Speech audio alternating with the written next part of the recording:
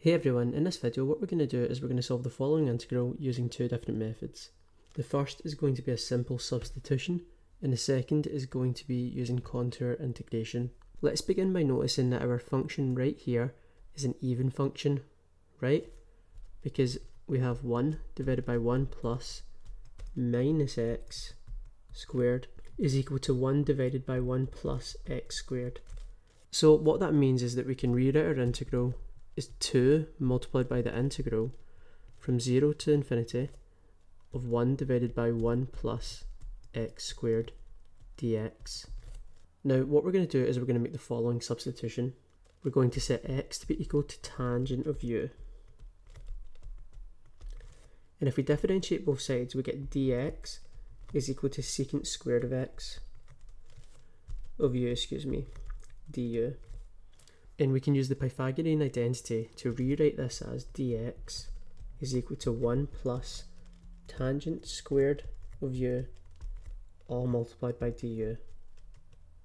Now all we need to do is rewrite our limits of integration using the substitution that we've made here. Well, we have u is equal to inverse tangent of x, right? Notice that for our upper limit of integration, which we'll denote as u sub b, we would have inverse tangent of infinity, but this is actually undefined. So what we need to do is we need to rewrite it in terms of a limit. So we have the limit is x goes to infinity of inverse tangent of x, and this is equal to pi over 2. So that's how we get our upper limit of integration. And for our lower limit of integration, which we shall denote as u sub a, we have inverse tangent of 0, which is just equal to 0. So we now have 2 multiplied by the integral from 0 to pi over 2 of 1 divided by 1 plus tangent squared of u multiplied by 1 plus tangent squared of u du. These two cancel and we're just left with 2 multiplied by the integral from 0 to pi over 2 du. And we can integrate this and we get 2 multiplied by u evaluated from 0 to pi over 2, and this is just equal to pi. And that's the final answer for the first solution. So for our second solution, we're going to use contoured integration. What we're going to do is we're going to rewrite our function here as an analytic function of z. So we have 1 divided by 1 plus x squared, and we're going to rewrite that as 1 divided by 1 plus z squared. Now we need to choose our contour. Notice that our loop here contains the pole at z is equal to I. So we have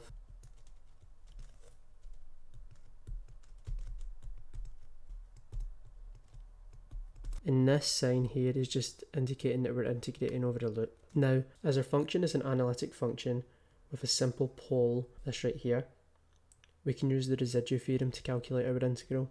Using the residue theorem, we have 2 pi I multiplied by the residue of 1 divided by 1 plus z squared, which we will evaluate at our pole I. Now what we're going to do is we're going to figure out what this quantity here is. Let's begin by rewriting our function 1 divided by 1 plus z squared in the following way. We have 1 divided by z minus I multiplied by z plus I. You can FOIL this out and make sure that these two things are equal. Now what we want to do is we want to isolate the divergent part of this expression. So what we're going to do is we're going to divide everything by z plus I.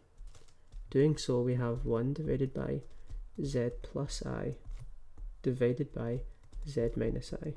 Now we can go ahead and calculate the residue of 1 divided by 1 plus z squared. We have the residue of 1 divided by 1 plus z squared evaluated at z is equal to I is equal to 1 divided by z plus I evaluated at z is equal to I, and this is equal to 1 divided by 2I. The residue is just what's left over if we take away the singular factor corresponding to the pole, which is this part here. And now all we need to do is plug this quantity into our expression up here. So let's do that. We have 2 pi I multiplied by 1 divided by 2i. 2 i's cancel, and we get the same answer as before, pi. Thank you very much for watching. I hope you found this content useful. If you did, could you please make sure to like and subscribe?